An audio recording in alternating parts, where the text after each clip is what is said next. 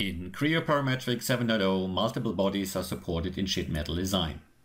In this case, we start with a construction body extracted from a master model part that represents the space claim for the final sheet metal bracket.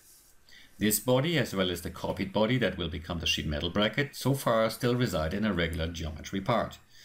You can now convert a selected single basic solid body to a sheet metal body, identified by a body icon colored in green. In addition to the body conversion, the entire part is converted to a sheet metal part during this operation. Now, sheet metal specific commands such as edge rip, join or edge bend can be used to further design the sheet metal body.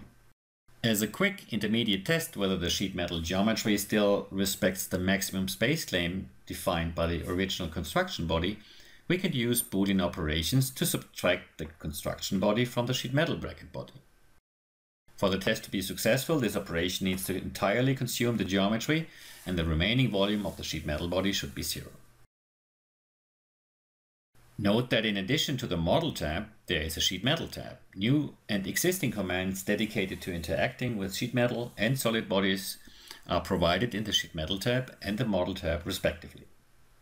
Use the tools from the Sheet Metal tab to further refine the sheet metal bracket design.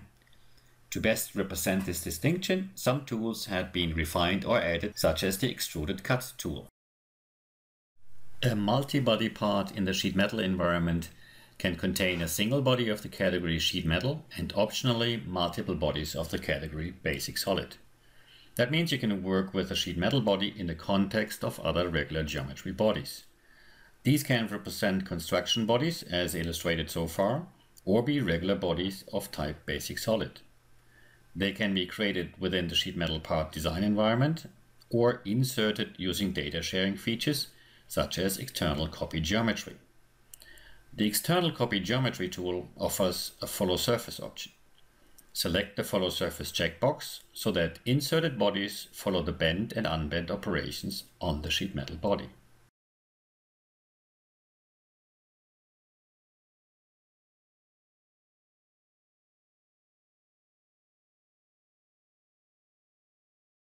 Unfold and flatten operations only apply to the geometry in the sheet metal body. Use the Boolean operation subtract to subtract geometry of the selected basic solid body from the sheet metal body. Using Multibody, it is easier and there's more flexibility when designing sheet metal parts in the design context. This reduces complexity by avoiding external or circular referencing, and you have the freedom to define space claim in a master model and detail out the derived parts.